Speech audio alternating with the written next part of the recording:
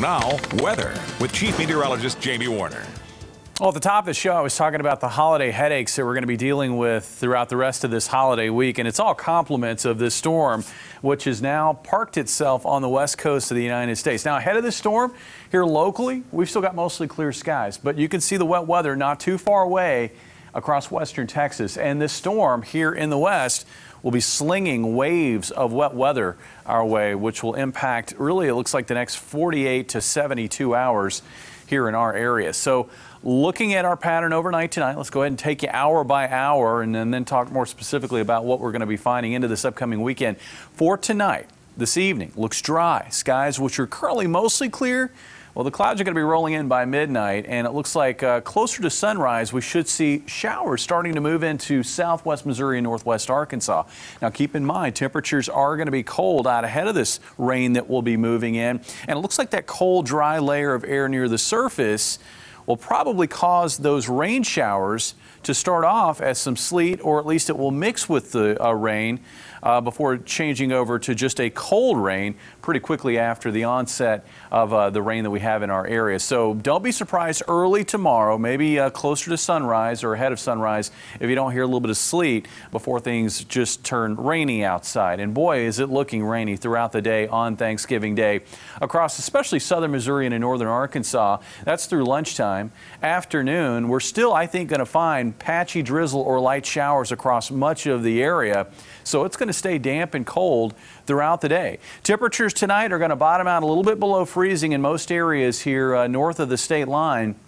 But it looks like we will see, as the precipitation comes in and the clouds are thickening up, we're going to see those temperatures level out and then start to head a little higher. So I'm not worried about an icy start to our Thanksgiving Day. Again, there could be some sleet early on as it moves in, but it should quickly transition over to a cold rain. But temperatures will not get warm tomorrow. In fact, not good news for the turkey trot, as we are looking at a cold and wet race. Temperatures around 34 at 8 o'clock here in Springfield. At least winds will be light out of the east at 5 to 10 miles per hour. Here's a look at the highs tomorrow. Never making it out of the 30s in most areas. Looks like about 38 here in Springfield. And that I'm actually expecting toward midnight tomorrow night, as temperatures are going to slowly rise throughout the day on Thanksgiving Day into Thanksgiving Day evening. If you are traveling tomorrow, this is what you can expect. It'll be wet here, and it'll be wet in most other locations around the Ozarks. Wichita, 39 with a cold rain. Tulsa, 43 with a cold rain. Kansas City,